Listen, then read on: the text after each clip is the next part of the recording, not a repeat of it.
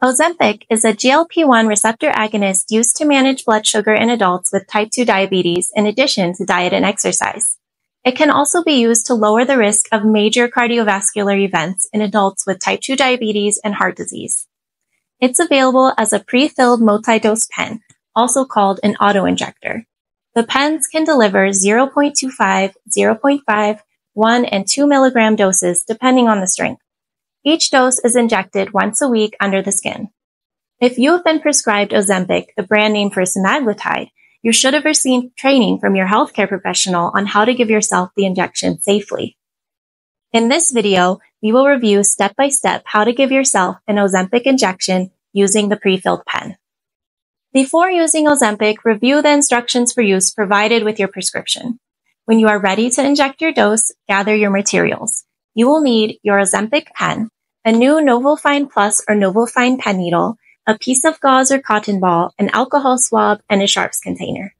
Now that you are ready to inject your dose, wash your hands and let's review the steps on how to inject your Ozempic pen. Step 1. Check your pen to make sure the medication isn't expired, frozen, or cloudy. It should look clear and colorless and shouldn't have particles in it. Step 2. Attach a new needle by removing the paper tab, pushing it onto the pen, and turning it until it is tight. Then, remove the outer cap and set it aside. Remove the inner cap and throw it away. Step 3. Before the first injection with each new pen, check the flow. Refer to the full instructions to do this. Step 4. Turn the dose selector until the dose counter shows the dose that you have been prescribed. Step 5. Choose your injection site. You can inject Ozempic into your stomach 2 inches away from your belly button, or into your thigh or the back of your upper arm. Make sure to change your injection site every week.